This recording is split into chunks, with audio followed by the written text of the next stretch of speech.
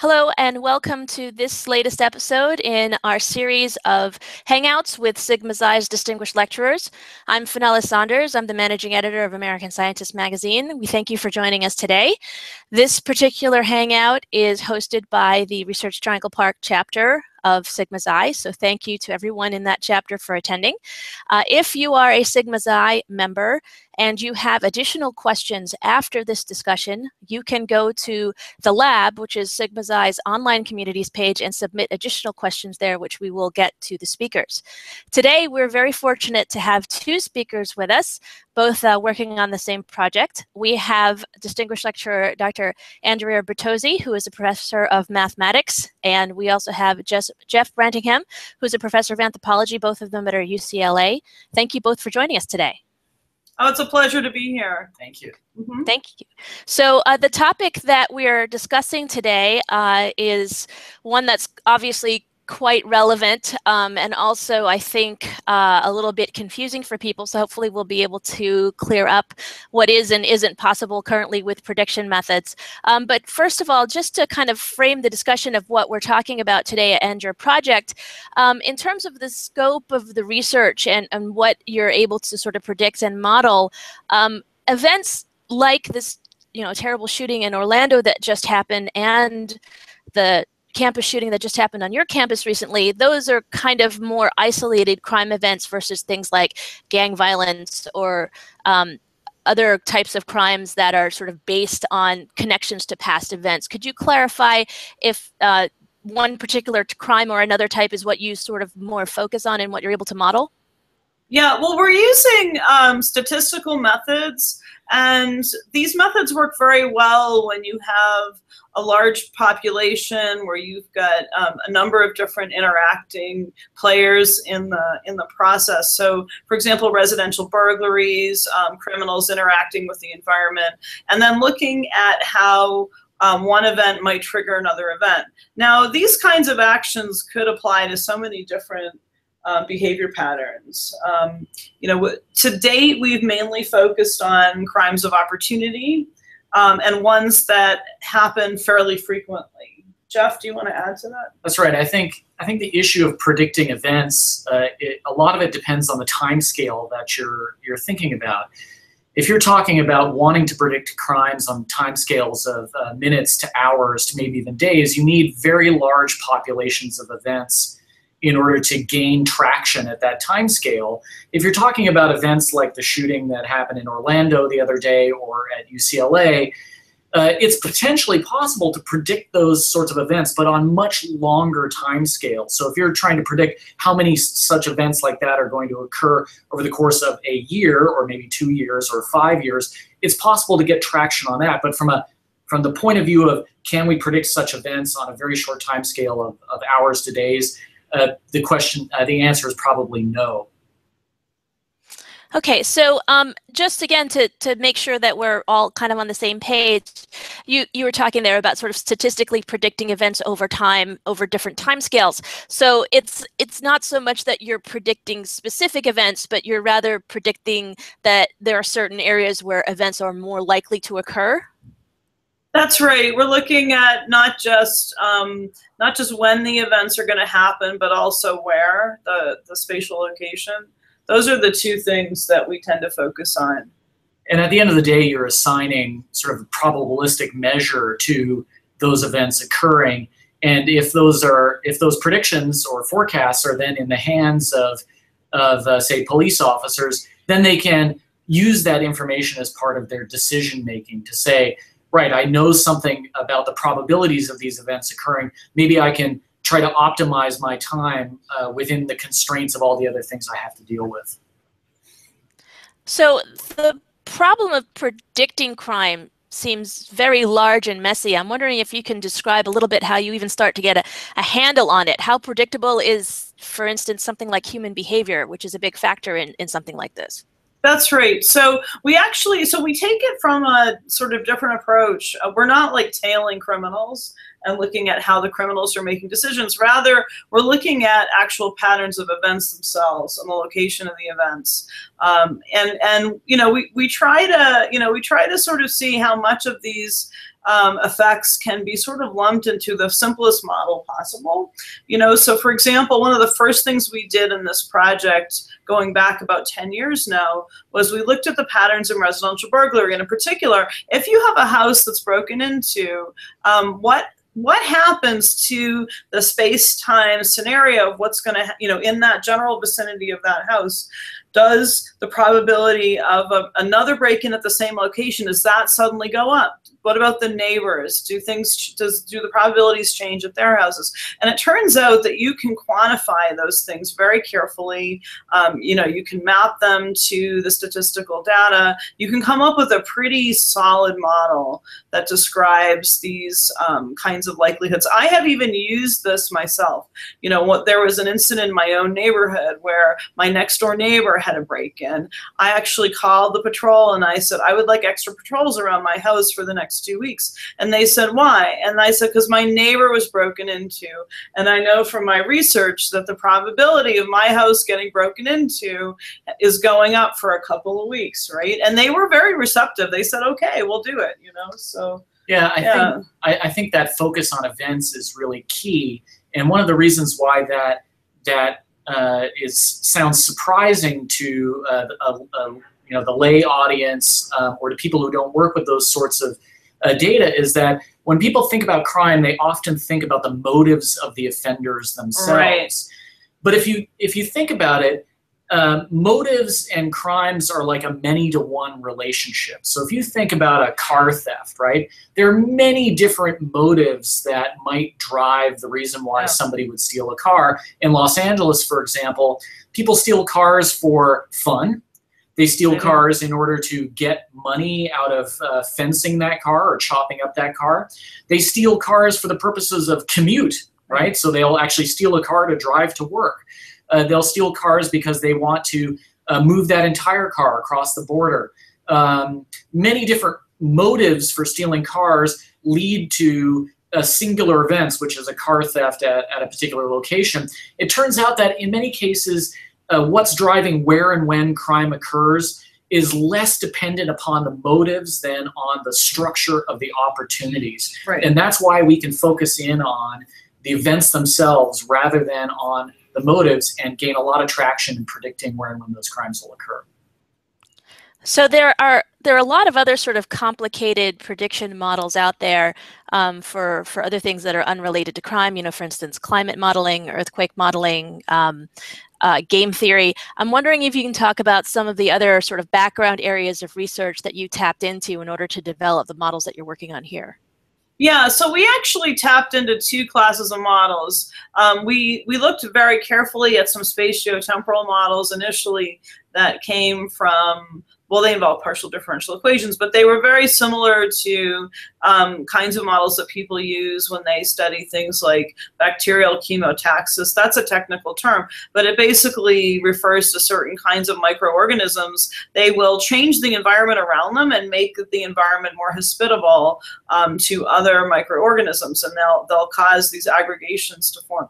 And so when Jeff and I started working together, he saw some of my work on swarming models in biology and thought that this would be an interesting approach to look at for crime. A second kind of model arose in our team within a few years, and that was mainly spearheaded by George Moeller, who was a postdoc here at the time. And those were models related to earthquakes and aftershocks.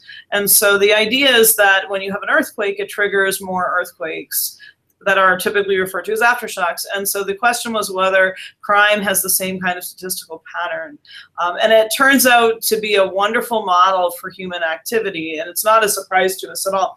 We've taken these classes of models, the self-exciting point process models, and we've now applied them not only to things like residential burglary, but also to IED attacks in the Middle East, right? And we've used them to model email traffic, looking at just the kind of interactions you have. That's not crime, it's just human activity, right? If I send you, Fenella, an email, the likelihood of you responding to that email goes way up compared to if I didn't send you an email. I mean, it seems, right? It seems very silly, right, to even talk about it, but that's exactly what we're talking about here. Now, you mentioned before that sorts of models work really well with large amounts of data. Can we sort of quantify what you mean by large amounts?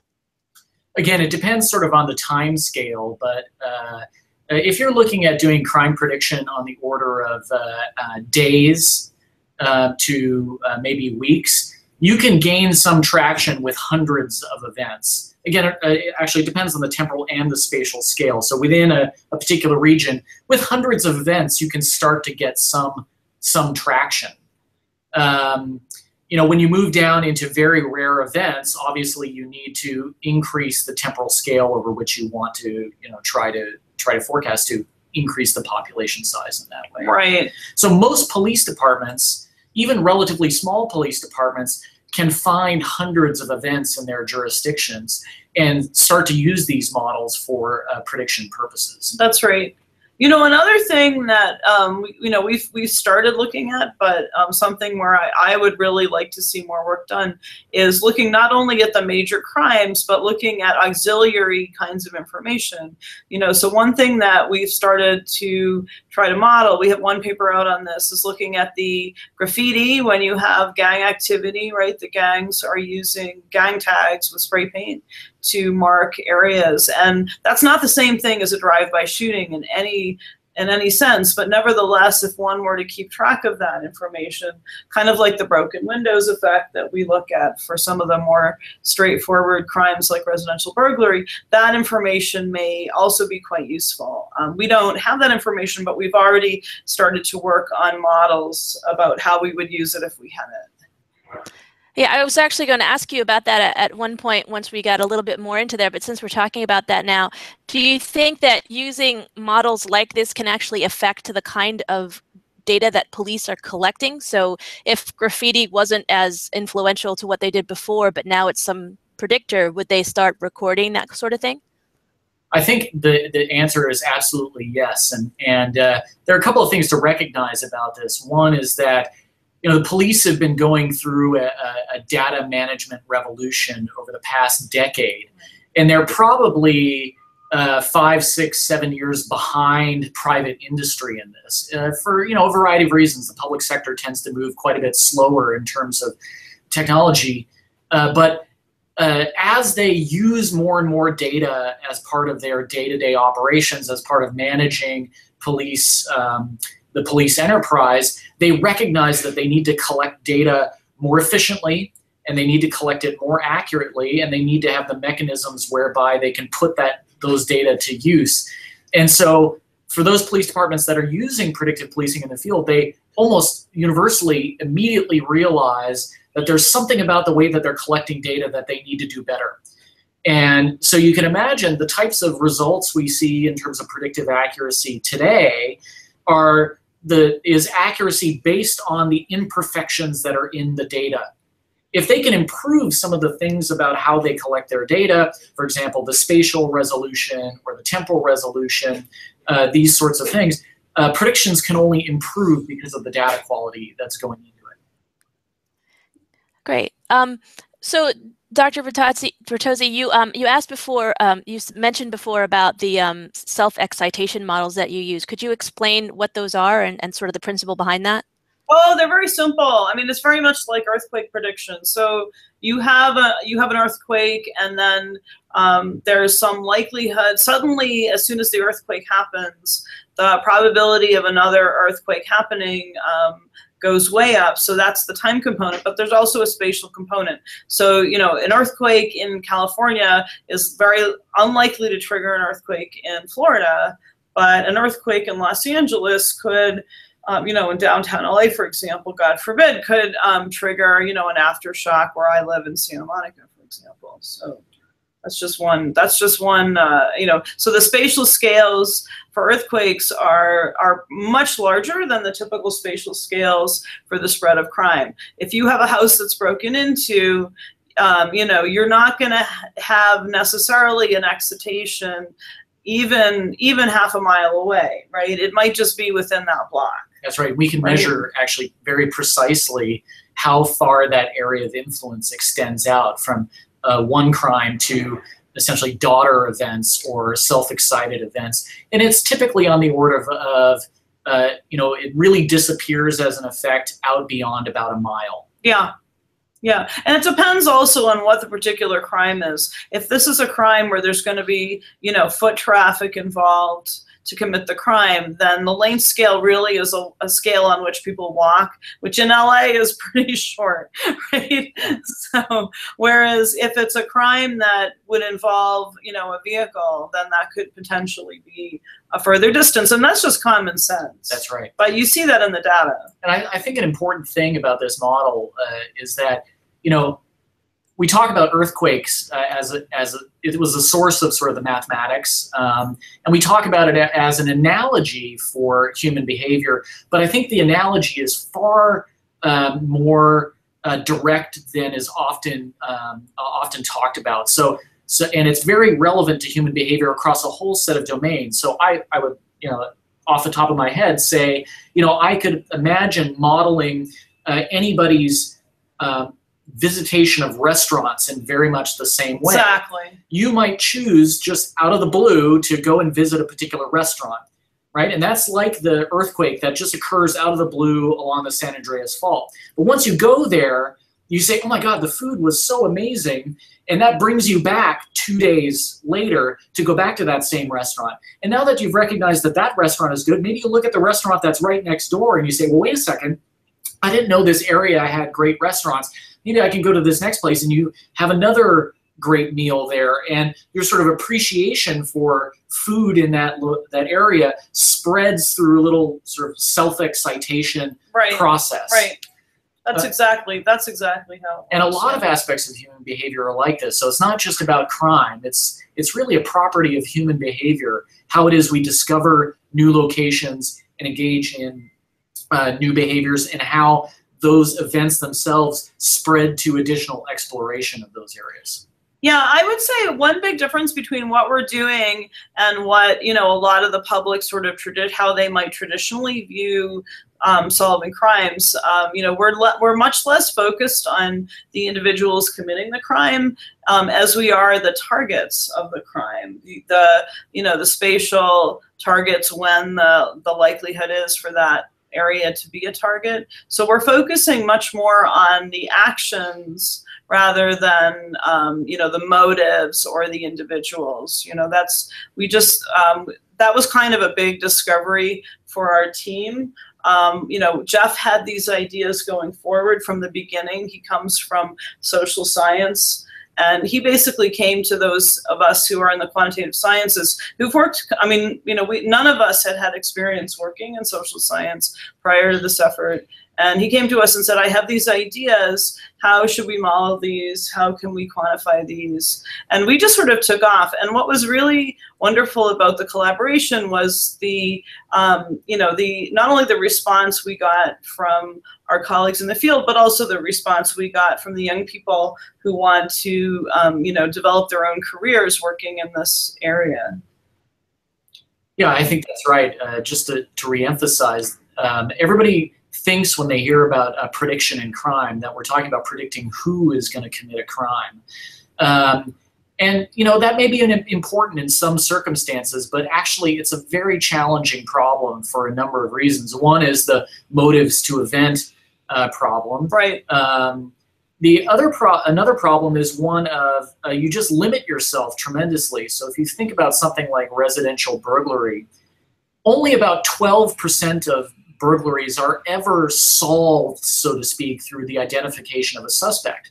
So if you limit yourself to trying to figure out who is committing a crime, you're actually limiting yourself to a tiny fraction of the total events that are out there. So in one sense, you could say by focusing on just the events themselves, you just focusing on the events themselves, you end up covering a much broader swath of the crime that's occurring and have a bigger impact on society overall. So when you're actually building these models, I mean, you're using a lot of data to build them as well. Can you talk about some of the data that goes into the development of the models and the timescales over which those occur? Because you're probably using data for a much longer period to actually sort of create the model than maybe, the daily data that you're using to actually run the model when you're trying to see what crime is going to be like over the next day or whatever it is. Yeah, typically we look at years worth of data in the background for predicting crime today. And the process is an evolving one, not unlike Netflix, right? They have your entire movie watching history in the background. And the movie you watch today changes the way the model that's in the background appreciates how it is that your tastes are evolving, in the same way that we have lots of crime data going back years in the background, and the events that occur today change how it is that we view the likelihood of crime occurring tomorrow. So it's very much an evolving process where you're constantly adding new events to the database in such a way that it changes your appreciation of how the crimes will occur. So what sorts of data go into this kind of crime prediction model? I mean, you were talking about burglaries and possibly gang violence. Are there other types of crime data that are used? So actually, this is a fascinating question. The only data that we've really worked with over the long term is strictly the minimum of what you need to classify an event. So we talk about what type of crime is it. So it's a classification provided by the police department. Where did it occur and when did it occur? Just those three things. And you might say to yourself, well, what about street networks? And what about weather patterns? And what about demographic characteristics and all of these things? I'm sort of two minds of that. One is that a lot of that stuff that we want to believe is really important for understanding crime actually is not nearly as important as we think it is, right? So, you know, I'm a social scientist, and this is fairly provocative to say, but there are as many theories of the way poverty drives crime as there are sociologists on the planet, right? And so as a result, it's very difficult to figure out how do we actually use information about poverty or socioeconomic status as a component of models to forecast crime. A second view would be sort of along the lines of this is almost a machine learning type view, sort of a philosophical view, that all of that additional information is already built into the events themselves. So you can think of it as the event has already distilled all of those other variables in driving where and when it occurs. And I actually experience this with police officers all the time. Right. I go in and I say to them, let me tell you, there was a cluster of assaults that occurred at 2:30 in the morning at the corner of Walk and Don't Walk. And I say, well, what do you think is going on around there? And they say, well, there's got to be a bar or something that lets people out at 2:30 in the morning. The truth is you don't need to go and map the bar in order to understand or have information about what's driving the cluster of crimes. It's already built into the crimes itself. So while it may be interesting to go out and map all of these other additional variables, it often doesn't provide you that much more information, and the costs of trying to gather those data and maintain them also becomes incredibly prohibitive. That's right. That's right. I mean, we have examples where the auxiliary data is really useful, but they tend to be special cases. I mean, one example is we have a paper on residential burglaries where we were trying to come up with a better way of creating sort of a heat map of where these things would occur. And we actually used data of where people live, this kind of census data, if you will, of the population distribution in the city at a very fine scale. And that's sort of obvious that if you're talking about residential burglaries, you have to know where the residences are, right? Because, you know, it just sort of makes sense. But things that are much less well connected to the crimes, you know, you could go crazy trying to quantify at a very granular level the complexity of just our world, but that's really not so helpful for these kinds of statistical models. Really, you want a model that has the fewest parameters possible, and there's, you know, well-grounded statistical methods that tell us that that's the right approach to take. So is your model being tested, you're saying, you mentioned burglaries, is it being tested on other violent crimes, like for shootings or anything like that, or is it mostly just break-ins? No, actually, it's been tested on a wide array of crime types, both violent and property crimes. Everything in the property space, everything from burglary to car theft to burglary theft from vehicle to personal theft. And in violent crimes, assaults, gang crimes, gun-related crimes, robberies, and so forth. And if you think about it, what we're really doing is predicting events, and the crimes themselves are really labels that attach to those events. Now, those labels might contain interesting information, and this is part of where our current research is pointing.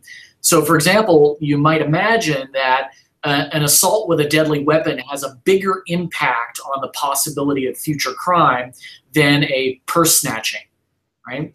But it's not always obvious that that's the case. Sometimes it is and sometimes it isn't. A great sort of connection back to the earthquake models is to say a assault with a deadly weapon is a higher magnitude event, like a higher magnitude earthquake, whereas a purse snatching is a lower magnitude event. And there's great mathematics that could be drawn on to look at those relationships. Are you actually, is your model sort of ranking those, the magnitude of those events? Or is that something that's programmed into the model? Not right now. Not right now. Those are things that suggest future research possibilities. So I'm also curious, I'm sure that some people think that this kind of modeling is potentially a little invasive or scary, obviously, if they don't understand what you're focusing on. Do you often have to address questions of privacy or bias or sort of involvement with the local community or things like that? Yeah, that's a fantastic question, and we're always concerned about those sorts of civil liberties issues that arise around this. But it turns out that the types of data that we're dealing with are actually favorable from the point of view of the use of data within the context of security problems and policing. And so think about it this way. We work with event data, right? Burglaries, robberies, homicides, all those sorts of things. One thing that the public might not know in general is that anywhere from 90 to 95, 97% of those events are actually reported to the police by the public. The police don't discover those crimes. Right. And so if you think about it, these are the crimes that the public is calling the police about and saying, we want you to do something about these events. And by using those events in prediction, you're actually being responsive to public demand. Right? Another thing about this is that because we're only looking at the what, where, and when of the crimes themselves, is it a burglary? Where did it occur? When did it occur? It's not actually about targeting people. It's about saying, where's the risk of crime the greatest? And from the point of view of if a police officer can go into one of those locations and prevent a crime just by being there, engaging a member of the public, changing the opportunities, actually all sort of components of the system benefit, right? The police officer benefits in the sense that they don't actually have to then go back and deal with a crime and all the reporting and all the other costs that are associated with that. The victims obviously benefit if a crime can be prevented because now they don't have all of the the challenges that arise from being a victim. And even though they might not see it this way, the offenders also benefit in that they've had one less opportunity to run afoul of the criminal justice system. Crime prevention is really what this is about, rather than targeting particular individuals for additional police or security scrutiny. It's really about preventing crimes before they happen. That's right. And even at the low, even with the few models we have that actually model the behavior of the criminals, we also assume the criminals are identical. So they don't have a race, they don't have a gender, they don't have, a citizenship, right? They're just identical people. That's right. In our models. And we really like that. It actually makes the mathematics a lot easier, frankly. If they all look the same, it would be a much harder problem if we tried to model, tried to profile the people. That's true. And I've recently been giving a number of talks in the context of big data and civil liberties.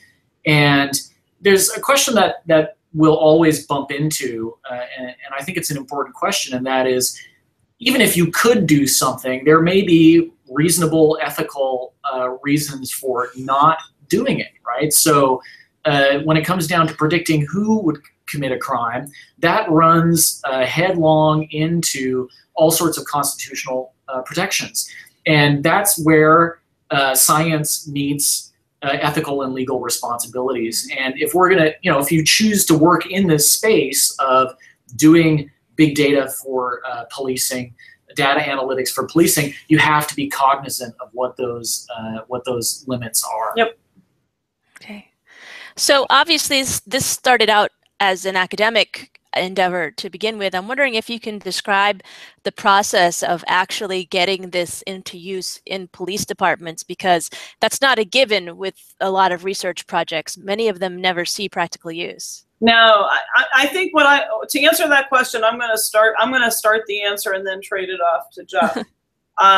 So it actually, the first use of these kinds of predictive policing methods, at least connected to our program, in the field, started actually in the city of Santa Cruz, California, and that was our colleague George Moeller was contacted by the city of Santa Cruz asking if he had software that they could use, and we weren't really planning to roll stuff out quite that quickly. But George thought, well, this is great. I can just write them some software and they could try it out. Now, Santa Cruz, unlike Los Angeles, Santa Cruz was essentially doing no quantitative analysis for their patrols. So they went from nothing to trying out our stuff. And the first month they tried this method, they had, I think, a 27% reduction in crime in Santa Cruz, which was really quite something. So that we got some media attention from that, and it kind of helped jumpstart the very lengthy study that Jeff spearheaded, starting in Los Angeles in November of 2011, and I'll turn that over to him now to answer. Yeah, I think based on that very initial deployment of a prototype software, if you will, in Santa Cruz, we mounted an experiment, a randomized controlled experiment in Los Angeles that ran for 21 months, very, very long in duration randomized controlled experiment. And I should say that at that point, we were still very much a bunch of geeky researchers doing basic research. We were really about trying to answer fundamental questions about science and crime. I was actually, I'm happy to say, quite naive about the potential implications of what we were doing in the broader scheme of things. But it became quite clear to me within just a few weeks of starting those experiments that something more was going on here. In fact, within about the first month or so of running the experiments in Los Angeles, we received phone calls from more than 200 police departments saying, we want to know how to get a hold of this sort of stuff. And that was by spreading of word of mouth, really. And here was an interesting revelation from our point of view, is that, or my point of view, is that we sort of realized that the tools and techniques that we had built for the purposes of scientific study were really not well suited to the rigors of day-to-day use. There's a big difference between something that you build to accomplish a scientific goal and something that you can build that's reality proof, meaning it's not going to break on a day-to-day basis. Yep. And it was at that point where you decide, do we just leave this to be a scientific project, right, and have it be out there and have it potentially not, make the transition to day-to-day use, or do we turn it into, try to really turn it into something that is robust? And I am a believer that does require proper sort of commercialization processes. You can't just turn loose research results and expect it to grab a hold and take off. Well, not only that, Jeff, but to have the software deployed in lots of different jurisdictions. I mean, we at UCLA are here to do basic research. My students are here to discover new things, and they're not here to write lots of software for lots of different police agencies. So just the practicalities of getting that material, the media and everything,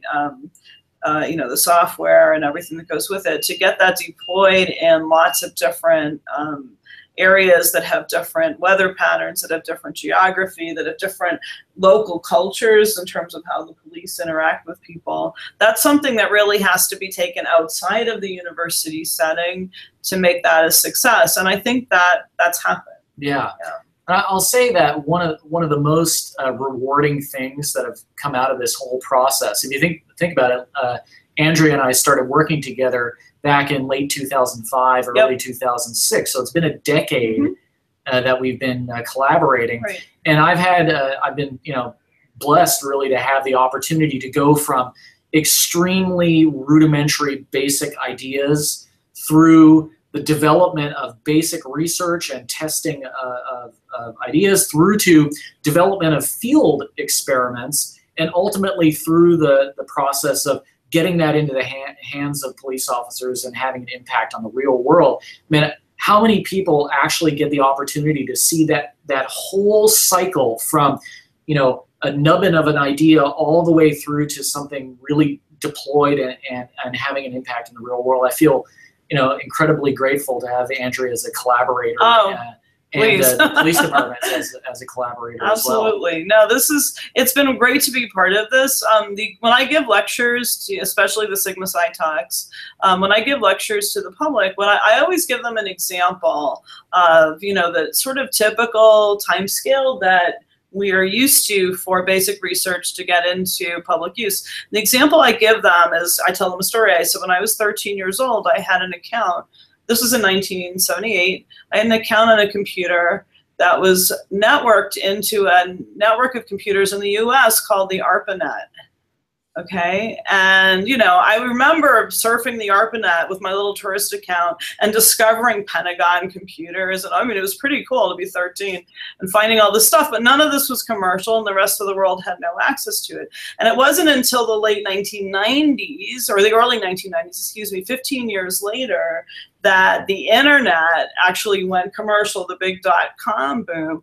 And and that was still quite a while back. And think about how the internet kind of rules our lives, right? Our project, of course, is much smaller, but we went from, an idea that Jeff and I talked about over lunch. In about 6 or 7 years, suddenly we're starting to deploy this stuff in the field. That's unbelievable as far as that kind of time scale. It was pretty exciting to be a part of that and see it happen so quickly. So when your police departments are using your model to run, say, predictions for the next day, how is the data for that particular run actually sort of being inputted into the model? Do they have systems to do that automatically, or do they have analysts who are doing that specifically as part of their daily routine? Yeah, so the company that emerged out of this is essentially what's called a SaaS company, a software as service company. The company's servers that are out there in the cloud are hooked up live to police departments' records management systems. And it's fully automated. As the police add new crime events to their database, those automatically are incorporated into the predictions that are then delivered on an hourly or a daily basis to the police department. So it's a fully automated process, which I think is essential in today's world.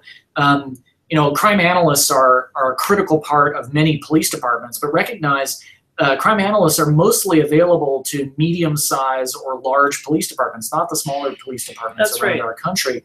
And there are many things that they have to deal with. One of the things that this sort of predictive policing software can do for them is it can automate a process that is very cumbersome for them to do by hand on a daily basis, and it improves upon accuracy, and it frees up time for them to concentrate on really challenging problems. Right.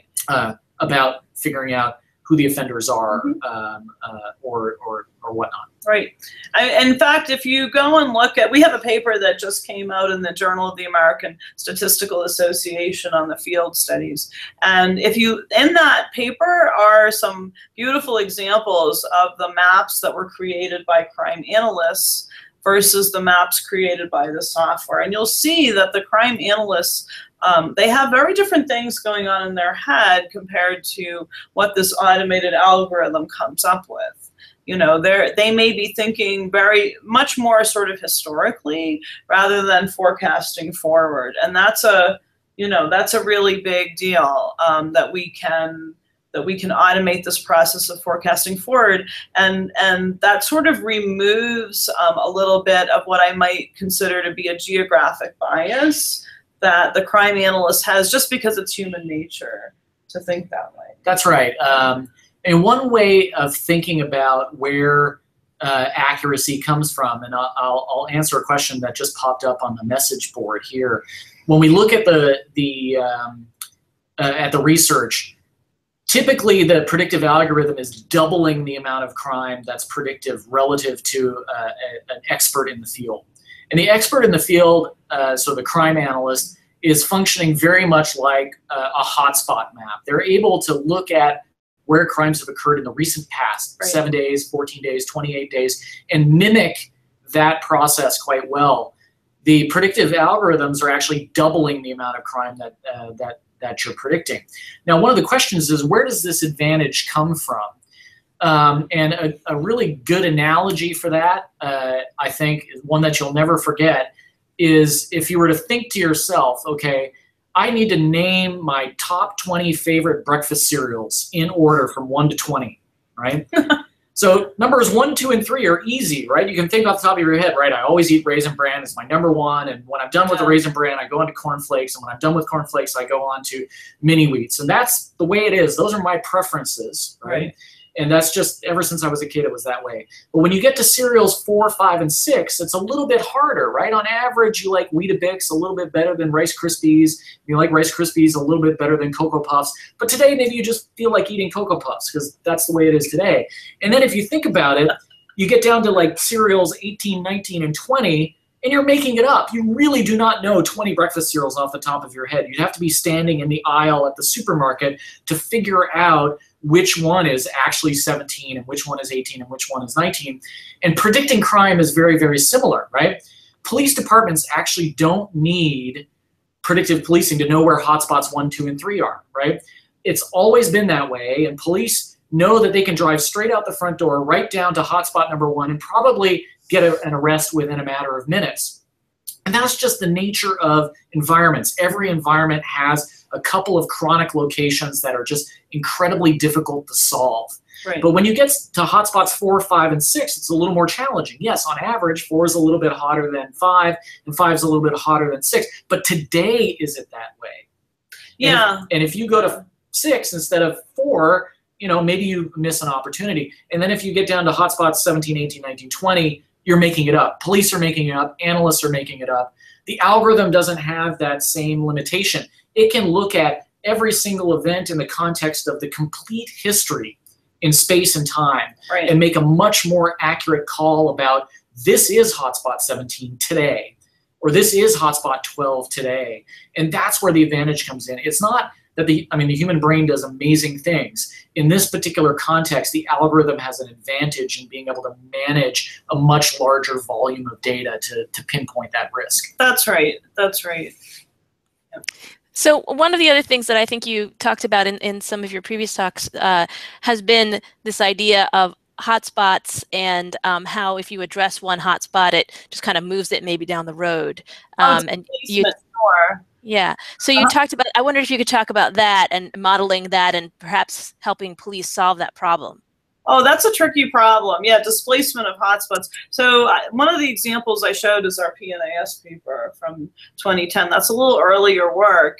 The point of that paper was really to, so let me back up a little bit. So one of the types of models that we've looked at in our studies are agent-based models. So those are models where you're modeling individual criminals making choices, and you're looking at the environment that they're going into and how the environment changes. So when I mentioned that we have models with individual people in them, but the people are all the same, I was really thinking about the agent-based models. So all these people are identical in the models, but nevertheless, they're making little decisions, and they're running around and they're interacting with their environment. So what we wanted to show, and I should mention, agent-based models are very, very well known in social science modeling. It's probably one of the most well-used class of models. And the model that we had, the first paper we published was on residential burglaries, as we mentioned. It was a very simple model with a very few parameters, but it was nonlinear, and it was sort of a complex system. So it turns out that our group here at UCLA, we are experts in that general class of models, not necessarily applied to crime, but in general. So we were able to make quite a lot of analytical predictions about the model itself, not about what's actually happening in real life, but about the model, this kind of model used to describe real life. And we wrote a paper that was really meant to show the social scientists kind of the power of quantitative analysis applied to agent-based models, because that's somewhat underutilized in social sciences. And we think that this is an area that could be expanded up at the level of the quantitative sciences. Now, there's another question, which is how well does that model mimic what's happening in real life? So the model has things that are really great. Like, it can very accurately describe how changes to probabilities of break-ins and things like that happen over time. What the model did not do as well, and this is basically a lack of information issue, is that it's hard to model people's decision making and movement patterns if you don't have any field data about the people. Okay, and so the point is that we can't go and watch criminals in action, right, while they're committing crimes. That's, you know, for obvious reasons, right? If they knew we were watching, they wouldn't be committing the crime, maybe. And, you know, there's a lot of civil liberties issues. So we basically don't have that data. It's that's basically half of the model we had to use common sense, and the other half of the model we use very sharp quantitative results from the data. So I think that's about everything I can say, at least on the basic research side, but Jeff can probably add to that. Well, and so what was so amazing about that model is that it allowed us to provide a possible answer to a long-standing empirical paradox from criminology. Going back to the late 1980s and early 1990s, there were a series of experiments in what's called hotspot policing, which led to two types of results. So hotspot policing is you essentially have a concentrated area of crime, or an area where it experiences a lot of crime. You put police on that hotspot. And what occurred in these studies was that oftentimes, if you press down on that hotspot, the crime would just disappear. It didn't displace around the corner, but sometimes if they did push down on it, crime would displace around the corner, and there was no really compelling reason for explaining why sometimes crime is displaced and why sometimes it's not. And these models, the partial differential equation models that arose out of these early studies of burglary, provided one of the first very early explanations for why you get these two different types of impacts of policing. On the one hand, to boil it down to sort of the simplest part of it, if you have a system wherein any little spike in crime is sufficient to generate a new hotspot, it creates a nucleation point, right? If you push down on this one hotspot, then there are these little spikes in crime that are occurring throughout the environment, each one of which can become the nucleation point for a new hotspot. Right? In other types of environments, what we call subcritical environments, it really takes a big spike in crime to suck in all the offenders into that location to generate a new hotspot. And if you push down on that type of hotspot, little spikes in crime aren't going to generate a new one. It requires another big spike in crime. And here we see a really nice formal mathematical description, the difference between supercritical and subcritical hotspots, providing an explanation for a potential explanation for an empirical phenomena that would not have been apparent without the mathematics. And I think that's for me one of the the great results is here is mathematics leading to insights that would not have been available in any other way. Right. That's right. Yeah, it was kind of fun for us on the math side because these ideas had been used for a couple decades in other areas of science, mainly in the physical sciences and biological sciences. And it was kind of fun to be one of the first papers out there applying these ideas to social sciences. So we can actually, I'll just say, turn around and ask the question, why displacement seems like it should be so logical that if you go and police this area, well, the offender is just going to go down somewhere else and commit a crime somewhere else. But in truth, if you think about it from the offender's point of view, the reason why they target a location is because that's their low-hanging fruit. Right. That's where it's easy for them. That's where it's attractive for them. And if you take away those attractive locations, you take away their low-hanging fruit, the next place is just not quite as good. And oftentimes they'll just go into their house and play Xbox rather than go down around the corner and commit the crime. Right. Right. I guess it depends on the motivation of the criminal in that sense, though. That's true. And actually, this is a key question about the type of predictions we use with police officers. We're really about delivering short-term predictions that help the officer who has to patrol the streets today. They're about preventing the robbery today, the burglary today. People could turn around and say, yeah, but you're not solving the root causes of crime. Mm-hmm. You're not solving drug addiction or poverty. And my answer to that is, its goal is not to solve those things. Those things are absolutely important. Mm-hmm. And we have to do something about those as a society. These sorts of methods are about giving the police officer on the street the ability to get out in front of crime today. Right. I don't think we should really be thinking about either or, preventing burglary today or solving poverty. We need to be thinking about both of those things simultaneously. Right. Right. Do you think that in the future a model like this could incorporate a wider range of data, like, for instance, information from social media or something like that? Very good question. Yes, we are actually working with social media.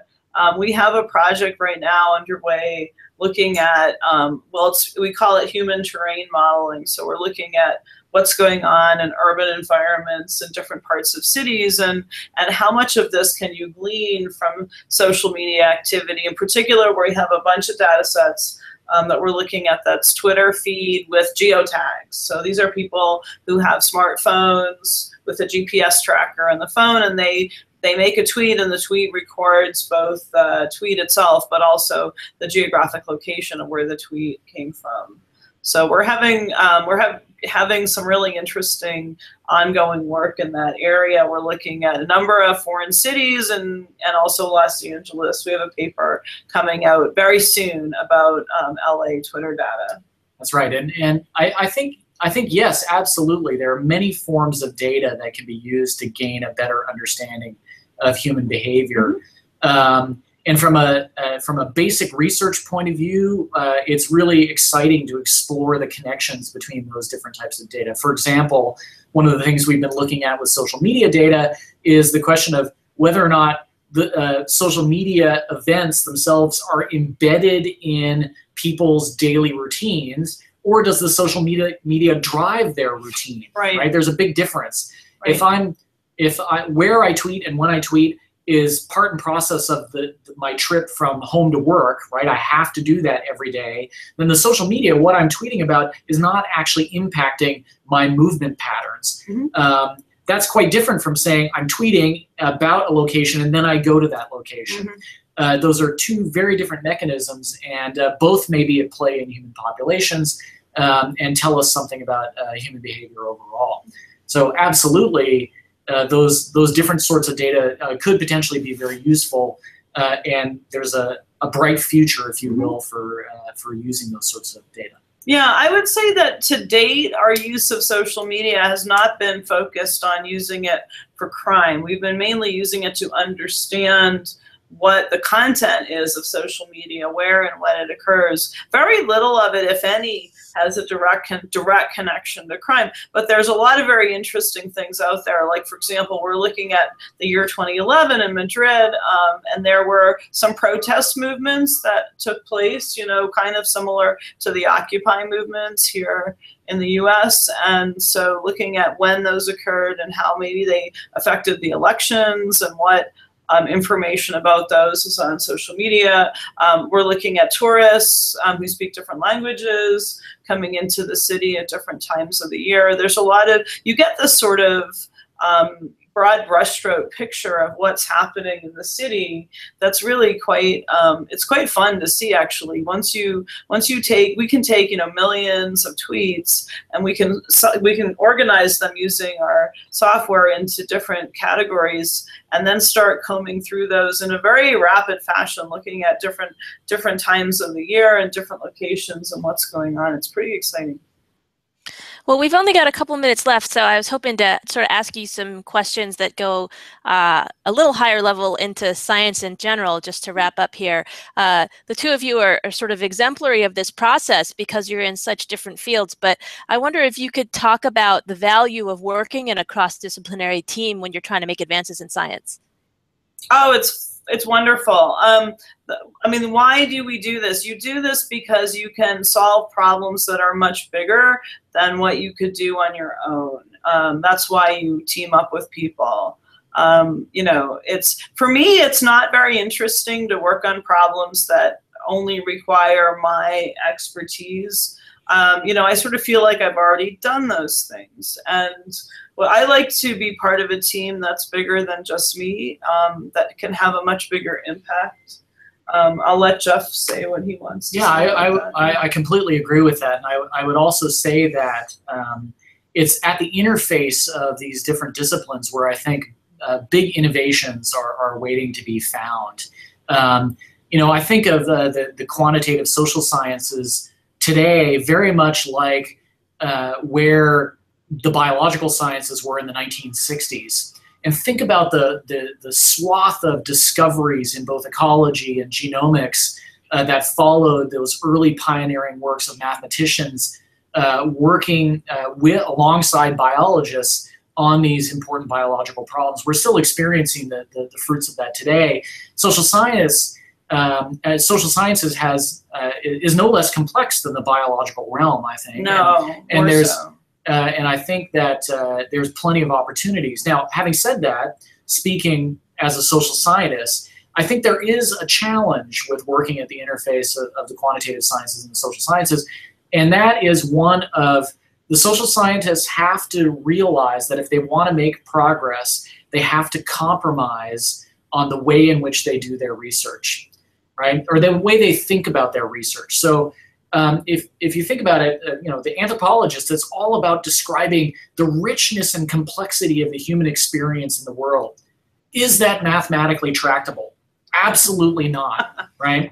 So in order, as an anthropologist, to step into a mathematics space and say, I want to collaborate on these problems, you can't say, I want to deal with these problems in their complete complexity and richness. You have to be willing to say, I want to find the core issues, the core ideas, the core components that drive these systems that are mathematically tractable. And that involves stepping down and saying, I'm willing to sacrifice those things that some people believe are the most important things in the world to get down to core principles that can be studied from a mathematical point of view. And for many social scientists, that's just a non-starter. For me, it's sort of the lifeblood of what I do every day. That's right. Yeah, and you know, on my end of things, you know, the kind of simple models he's talking about are sort of our bread and butter. But at the same time, we're in the dark as far as which direction to go. So we need Jeff to say, okay, here's the problem. Here's, here are what I think are things that I think are important. I mean, we can also go and test these assumptions that Jeff is making about the model too, which is kind of fun. I have some training in physics. I don't have a degree in physics, but I got pretty close to getting one when I was an undergrad. So, and I've published a lot of work, papers in the physics literature. So I do think about modeling the real world in many different contexts. And what was really great working with Jeff was he came to me with a set of problems, but he understood right away the level of precision that we were going to want to take with these models. You know, to quantify things, we need real data. It has to be rich. it has to be relatively complete. You know, we have to, you know, we tend to go more from the bottom up than from the top down. The other thing is that we're in the information age now. And so this is a time period when social sciences can be exploding in the kind of research they're doing by embracing things like machine learning, even just by embracing very simple quantitative models like the ones we started out with. There's a lot of ground that could be covered. However, not so many of the people in those disciplines have the training to be able to make that handshake. Jeff actually spent his postdoc at the Santa Fe Institute, where they have a lot of people in the physical sciences as well as the social sciences. And so he came to UCLA already with this very advanced training. And it was really, I remember the first meeting we had where he told me, I could almost quote directly, he said, I've got automobile theft data. And I looked at him and I said, how good is the data? And he started describing this data set. You know, it was close to 50,000 events in 1 year. And he had the make, model, and year of the car, the GIS location from where the car was stolen and when. I mean, it was just, the data set was so rich. And I said, okay, this sounds like a serious guy. You know, we ought to be able to do something with him. So I do, I think Andrea is right. One of the parts of problems with getting social scientists to engage more across the aisle, if you will, with the mathematical sciences is that, you know, social scientists have trained, they've self-selected into non-quantitative ways of thinking about the world, and that creates a barrier. And they've often, you know, self-selected going back into high school or earlier into that track. I strongly believe that anybody has the potential capability to develop proficiency in understanding mathematics. And you know, I've taught courses on geochemistry. I've taught courses on statistics, and to social scientists saying, listen, don't be afraid of these things. If you just put time in, you can learn about it. And frankly, in the social sciences, if we can just get students to be cognizant of and not afraid of those mathematical techniques, that's going to be one of the things that really reduces barriers to collaboration. Yeah, yeah.